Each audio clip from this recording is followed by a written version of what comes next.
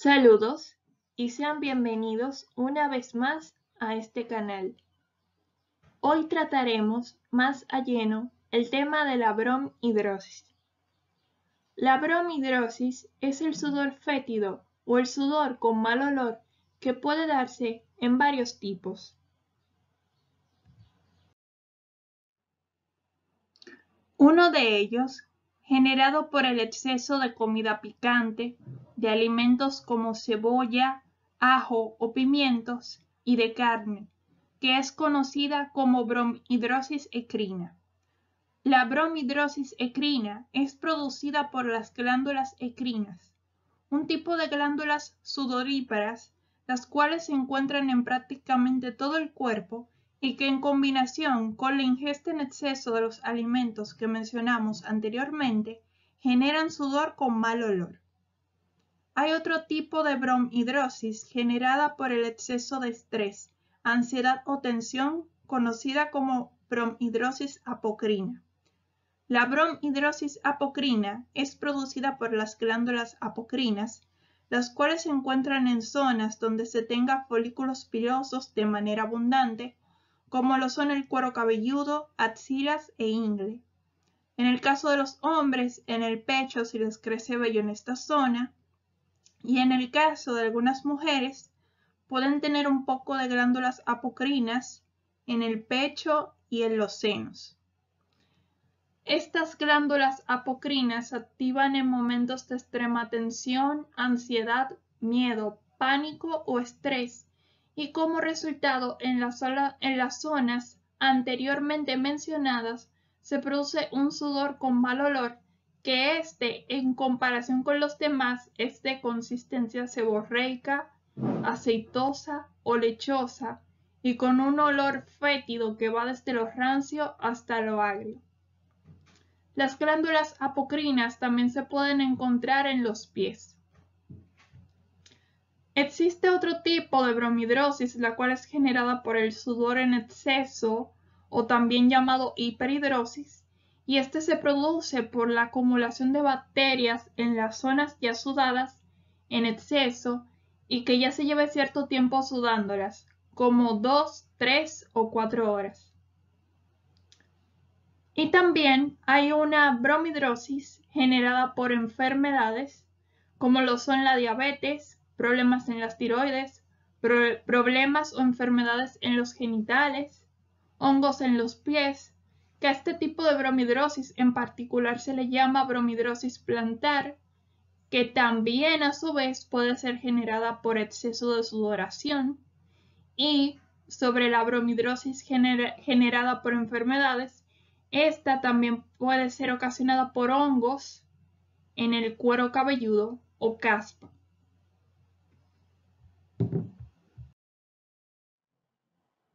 De los tipos de bromhidrosis anteriormente mencionados, la más común es la bromhidrosis ecrina. La bromhidrosis ecrina también puede darse a nivel corporal, es decir, se puede sudar con mal olor en todo el cuerpo. Y ya para la bromhidrosis apocrina, esta es característica de personas de raza negra o de origen genético africano. La bromhidrosis apocrina axilar o mal olor al sudar las axilas, o grajo o chucha o como le llamen en su país, es el tipo de bromhidrosis apocrina más común. La bromhidrosis generada a partir de la hiperhidrosis o por enfermedades ya es ocasional. Las personas que padecen de bromhidrosis apocrina en ocasiones producen un olor tan fuerte que apestan como si no se hubieran bañado. Para controlar la bromhidrosis es necesario moderar o eliminar, de ser posible, el consumo de ciertos alimentos o sustancias. Entre los alimentos o sustancias que generan mal olor corporal al consumirlos en exceso están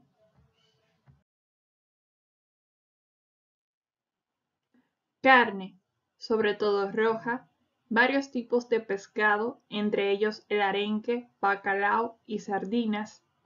cebolla, sobre todo roja,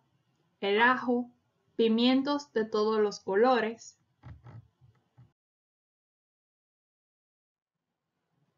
alcohol, café, tabaco, pimienta, pimentón o alimentos que contengan pimienta,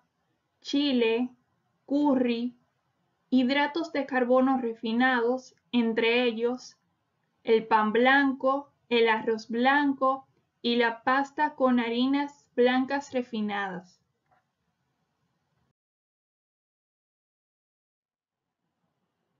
Comida procesada o con muchos químicos, como lo son las papitas fritas, las papas fritas,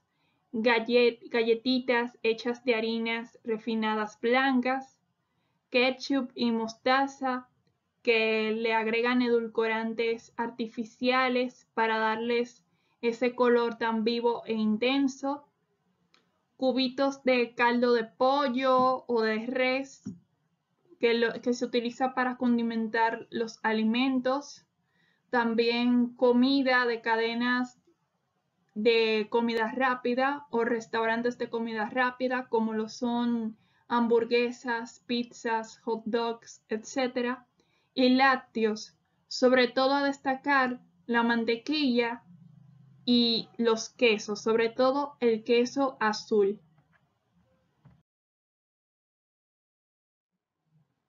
Otros alimentos a destacar de los ya mencionados a considerar su moderación de consumo, en caso de padecer de bromhidrosis equina o cualquier tipo de bromhidrosis, están el pollo, por la cantidad de hormonas que ingieren estos animales, y los embutidos, lo que son el salami, el salchichón, la salchicha, la longaniza, el jamón, etc., porque ya son alimentos de origen animal muy elaborados y sintetizados. Si su sudor, su orina o cualquier sustancia que emane de su cuerpo luego de haber ingerido horas o días después estos alimentos o sustancias presenta un olor muy particular y fuerte, significa que usted ha comido en exceso esos alimentos o sustancias o que su cuerpo ya no tolera más ese tipo de alimentos o sustancias y tiene que moderar o dejar por varias semanas su consumo. Para controlar cualquier tipo de bromhidrosis es necesario bañarse diariamente y, de ser posible, 2 o 3 veces al día, usar antitranspirantes con cloruro de aluminio que sean de 48 horas, usar ropa limpia y de tejidos orgánicos como lo son el algodón, lino y denim, mantenerse relajado y en paz el mayor tiempo posible que se pueda, alejarse de todo aquello que le cause malestar o estrés, moderar o dejar por varias semanas el consumo excesivo de los alimentos o sustancias ya mencionadas anteriormente, practicar actividades que le causen armonía y bienestar, ejercitarse regularmente unos 3 o 4 días a la semana, sudar todo lo que pueda para limpiarse de todas las impurezas acumuladas dentro de usted, escuchar música relajante, conectarse con los animales y la naturaleza, comer sano y tener relaciones sociales positivas y sanas, sobre todo con usted mismo, porque la relación más importante en su vida es la que usted mantiene consigo mismo. Muchas gracias por ver este video. No olvides suscribirte a nuestro canal, activar la campanita para notificaciones, darle like a nuestro video si te gustó, comentar alguna sugerencia para un próximo video y compartir este video con todo aquel que creas que lo necesite.